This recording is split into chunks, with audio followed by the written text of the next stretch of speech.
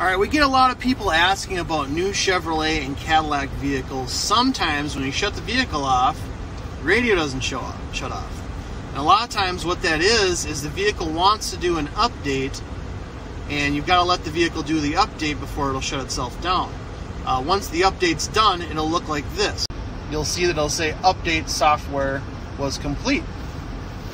Now, to find out if your vehicle needs an update, you just go to your home screen, you go to settings, and this will work on a Chevrolet, a Cadillac, I'm sure a GMC and a Buick as well. And then you go down till you see vehicle software. And then you hit updates. And what it will do is it will look for an update. Now you do have to be connected to the internet. So if you pull in some place where they've got, Wi-Fi attached to the Wi-Fi, it'll connect to it and download that update. And then you can do your update right on the spot. If you're having that issue, try that out. That might make your problems go away.